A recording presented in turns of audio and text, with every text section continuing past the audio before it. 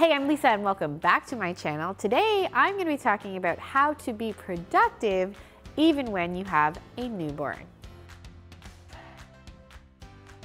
Today, I want to share with you how you can still work towards goals even if you've just had a brand new little baby. And all of this comes from just my last 10 years of balancing a business and now my 7 children, and you can get caught up on lots of videos I have on the topic of work-life balance in the cards. My first tip when you have just had a baby, or if you're trying to balance work and little kids in general, is to be gentle with yourself and lower your expectations a little bit. If you are a first-time mom or a new mom, don't forget what a physical exercise it is to have a baby, and that your hormones are all out of whack, that you're not getting a lot of sleep, that physically you're going through a huge change. So to just be really gentle, because this can all really impact how much stuff you can get done in a day. So be really gentle with yourself. And I really want you to lower your expectations. Like, you may have been able to accomplish 50 things in a day, whether it was at your work or whether it was when you weren't breastfeeding a baby or whatever. I want you to just cut that list. I love how Rachel Hollis calls it in her book, Girl Wash Your Face. She basically says, you have 2 things on your to-do list. Take care of yourself and take care of the baby. And I really think that is very sage advice. Obviously, she's not saying that's the only things you do, but if that is the only thing you did today, consider it a success. So lower your expectations and just don't put too much pressure on yourself. My second tip is to make a schedule. I know this might sound absolutely insane. And even when I was sitting down and coming up with my own schedule, I was literally like, oh my gosh, is this crazy? Are people going to think I am absolutely nuts for suggesting that someone should have a schedule when they've just had a baby? Okay, listen. I am such a believer in literally scheduling everything you do in life, because I really do believe that there is freedom in order, and that if you really want to accomplish certain things, you must carve out time in your calendar to do so. So I think that even if you're just with a brand new baby, like the little baby Phoebe is a month old, you've got to create some kind of a schedule. And what I think you sort of adjust is how demanding that schedule or how detailed that schedule is. So in one season in life, you might be able to accomplish many things in your calendar. So there might be many different entries. In a time like this, like I'm in now, my entries are actually a lot larger and fewer. So let me give you an example of what a schedule might look like when you have a newborn baby. My other children naturally wake up at 7 o'clock. So from about 7 to 8 o'clock, we're having breakfast, and then it's just kind of like quiet activities milling around. Often they will just pull out books and whatnot. My nanny starts at 8:30, and so then from 8:30 to 9, I take on some quiet prayer and quiet time. And so obviously my prayer time will get interrupted by a little baby. But I kind of just go with the flow. If I want to extend my prayer time a little bit because I had to adjust for changing a diaper or nursing or whatever, I will. But to be honest, I can pray while I do those things. So oftentimes I just keep it to 8:30 to 9.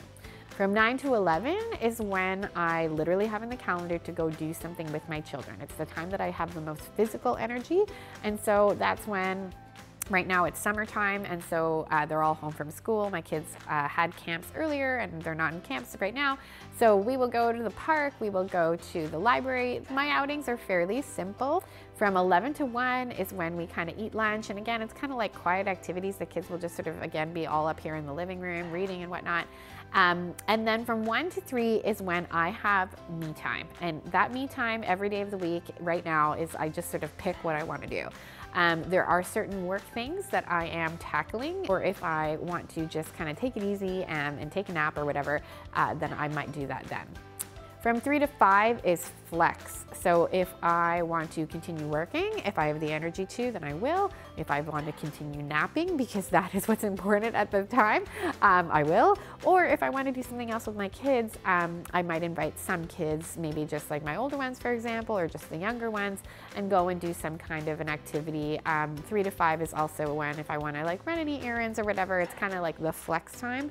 And then from 5 to 7 is sort of like dinner and baths and getting ready for bed. And then from 7 p.m. onward, we start our bedtime routine by 7, and then they're in their rooms with doors closed by 7:30. So that's my current schedule right now. And that I have found to be so helpful, because I don't feel guilty about, for example, like wanting to go and check some emails and all my kids are home asking me what we're gonna do today. And they've gotten used to knowing that, okay, yeah, every morning is the time that we may do an outing. We don't do an outing every day, but we may do something. And they are kind of in the rhythm of, yeah, between 1 and 3, mommy's in her room on the computer or whatever. And the baby's with me, and we kind of just go with the flow. But I promise you, there is freedom when there is order, because it eliminates guilt. This is a massive thing. It eliminates guilt when you literally have it in the calendar when you are going to spend time with your children or spend time with your spouse. I have my date nights also scheduled in there. So it's like so helpful, and something I really, really subscribe to if you are looking to have a sense of balance and an assurance that you're gonna get done the things that light you up and the things that are important to you.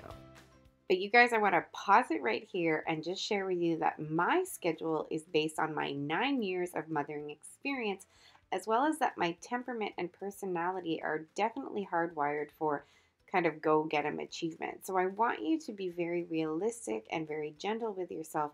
Go back and revisit point number 1 that I shared, but I still hold firm that I think setting certain things in a schedule allow you to feel a lot more freedom and a lot less guilt. So think about what you could implement with success, and just take inspiration from what I've shared here, but make it your own. My third strategy to be productive when you have a newborn is to make a list. And this list is kind of just a list, meaning you throw all the things that you really would love to accomplish in a given period, say in the month of July, for example, and you just throw whatever it is on this list. I have an area in my home where I've got all these clipboards on shelves. That's where my list lives, and it's literally just things like, and it can be anything. It could be things like work-related things, blog-related things, platform-related things, or I want to clean my linen closet, or I want to finally organize the medical supplies, etc., etc., etc. But these things can give you such a sense of accomplishment. And the list just feels really good. Like when you can check something off, I know I get a real big sense of achievement, and endorphins are released, I argue, when you are feeling like you're accomplishing some stuff. And then my fourth strategy for feeling productive when you have a newborn is to celebrate everything you accomplish. And let me tell you, that includes things like changing diapers and the number of times you've nursed the baby, because it can feel like you're not doing anything when you have a baby at home. But oh my goodness, friends, what are you doing? You are providing nurture and care that only you can provide as this child's mom. You are keeping this child alive. Can we just like underline that? That is an accomplishment. And I think it's just so hard because it's such a shift, especially if you were working up until the point you gave birth. It can feel like this radical shift in, oh my gosh, I used to accomplish so much and now I don't accomplish anything. Friend, stop that thinking, because the things that you accomplished are pretty incredible. Keeping another human being alive is an incredible achievement. So celebrate everything you accomplish in a day, including things as mundane as you took a shower, yay you! You blow dried your hair, you're amazing. You put on some makeup, oh my gosh, applause, applause. You changed like 7 poopy diapers? Honestly, somebody give you an award. These are things to celebrate. These are accomplishments, and I just think you should celebrate everything, even when it doesn't feel like maybe it was something to celebrate in terms of accomplishment. I hope this video was helpful to you. What are some things that you do to remain productive during various stages in your children's lives? I would love to know. Let me know in the comments.